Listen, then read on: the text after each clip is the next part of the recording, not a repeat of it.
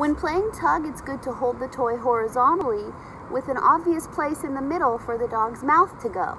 Are you ready? Are you steady? Take it. Nice. Good. Super. I also keep his head in line with his spine. I don't crank it up and back. So it stays here, and we do some big figure eights, and then I hold it very still and say out, sit, touch, yes, take it. Good boy. And now we have some structure to our toy play. Out, sit, good, take it. Yay, good boy.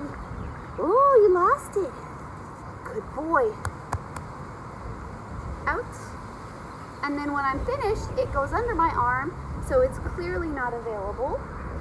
And I trade for a cookie. And that's the end of the game, right? Good boy. Pew, pew. Are you a good boy? Yeah, that's a good boy. Oh.